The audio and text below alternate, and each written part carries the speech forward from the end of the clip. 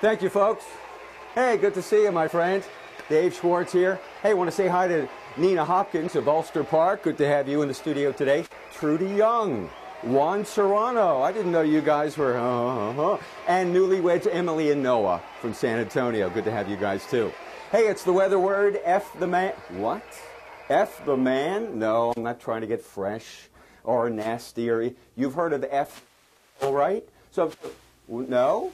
I'm talking about the F scale, the Fujita scale, the scale that rates tornado wind damage, F0, F1, 2, 3, 4, 5, all the way up to the strongest tornado. Now this guy, Fujita, put it together, and it's got his name on it, along with one of his colleagues, Pearson.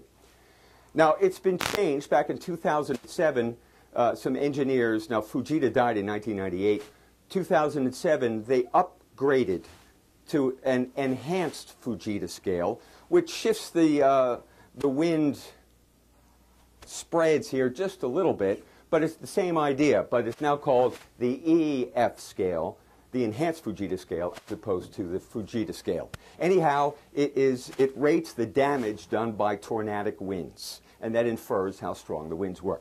Meets weather superstar Tetsuya Fujita. Ted Fujita, he was on staff at the University of Chicago for over 45 years. Now, he grew up in Japan, and after he got his degree and went and became a professor over there, the U.S. bombed Japan. Well, he was one of the scientists called in to look at the damage from the atomic bomb.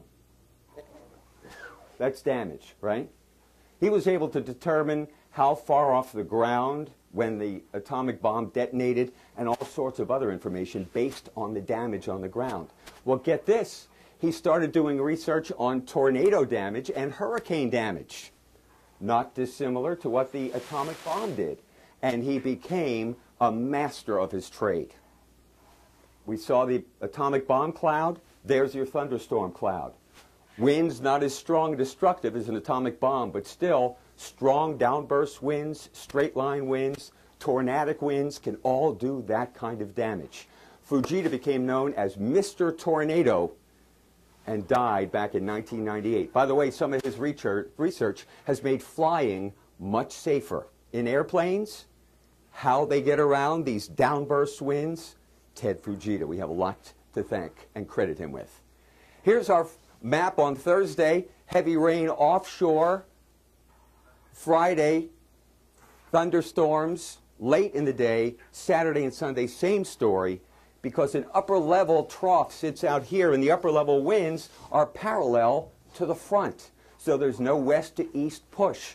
We're going to stay in the warm, humid air, patchy fog early morning, otherwise partly to mostly cloudy, warm, humid, low 80s, with the threat of some drenching downpours, again, beginning Saturday. That was the satellite picture for Friday.